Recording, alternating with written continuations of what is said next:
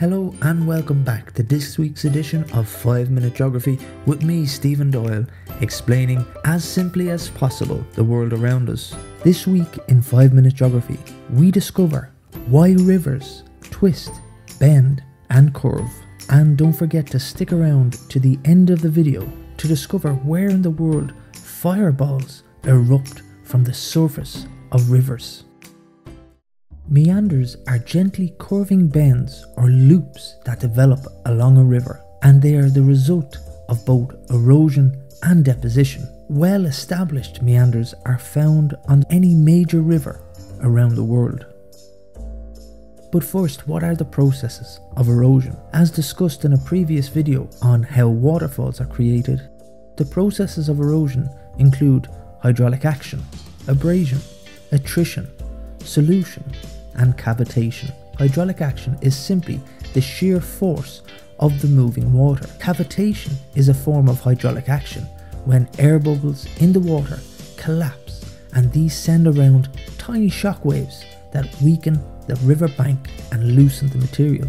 Abrasion is simply when the river uses the force of its load to further erode the riverbank and the riverbed. Attrition is when particles of rock and pebbles within the river bounce off each other and break each other down. You know attrition has taken place when you see those well-rounded rocks. Solution is simply the chemical weathering of rock, causing it to dissolve within the water. When discharge is low, rivers deposit some sediment on its bed. Moving water has to weave around these bars of sediment.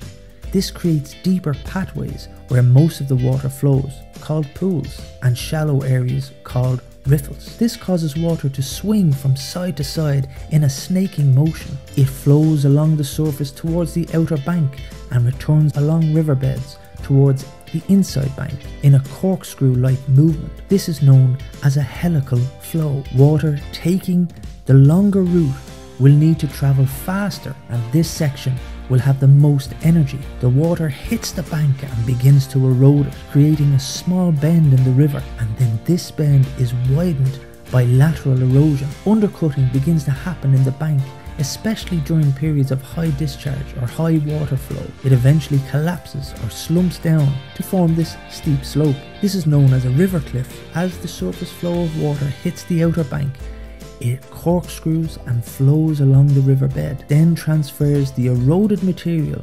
sideways and forward towards the inner bank. Here the water is slow flowing and therefore has less energy, so as a result the material is deposited. Deposits build up over time and sand and gravel form a point bar. As erosion on the concave bank and deposition on the convex bank continue, meanders migrate and move. They move from side to side across the valley floor and migrate downstream. So a meander is simply a series of gently curving bends in the course of a river, and they are very evident in the middle or lower course.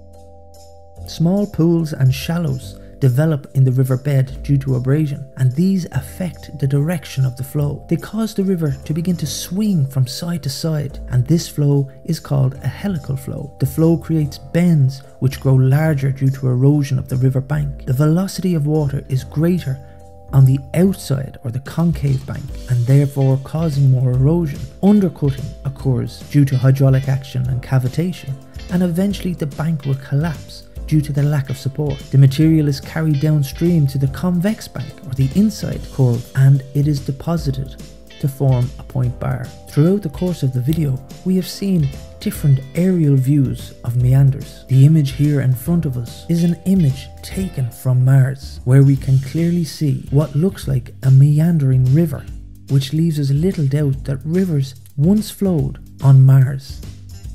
The 5 Minute Geography Fact of the Week. Each and every year in the Mekong River in Thailand, hundreds of fireballs erupt from the surface of the water. The local people there believe that a mythical serpent called Naga spits fire from the water. This event each year is known as Naga Fireballs. As always, I've been Stephen Doyle with 5 Minute Geography. Thanks for watching. If you like what you've seen, please click the like and subscribe to the channel. And you can always get in on the behind the scene action at our Facebook and Instagram page.